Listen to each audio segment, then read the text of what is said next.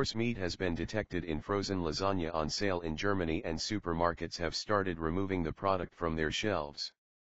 The Real supermarket chain said it had withdrawn tip frozen lasagna, the latest tainted processed food to figure in a Europe-wide scandal.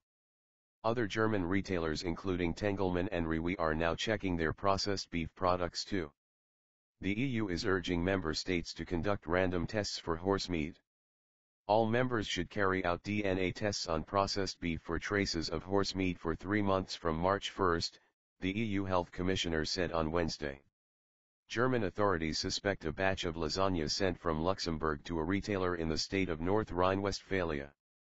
On Wednesday, the state's Consumer Affairs Minister, Johannes Remmel, said that after analyzing the data we have learned that through a middleman in Luxembourg, a significant amount of goods has been shipped to Germany and North Rhine-Westphalia, and those goods are suspected, and I repeat only suspected, to have not been properly labeled.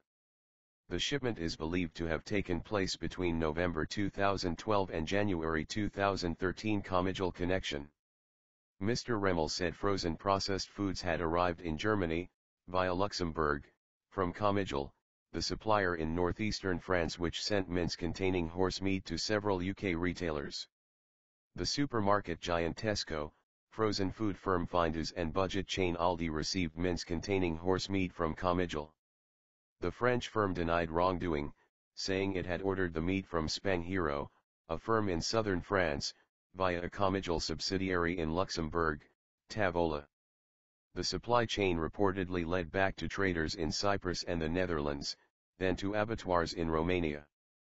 On Wednesday, the EU Health Commissioner Tonio Borg said EU states should test not only for horse meat but also for the presence of the veterinary medicine phenylbutazone, BUT, thought to be potentially harmful to humans.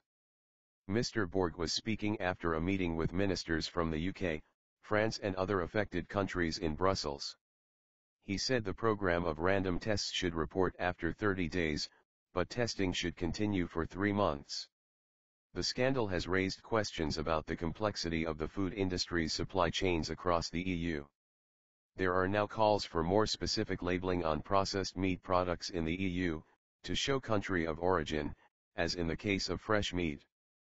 But the cost of doing that may trigger opposition from food manufacturers. Romania has denied claims that it was to blame for the mislabeling.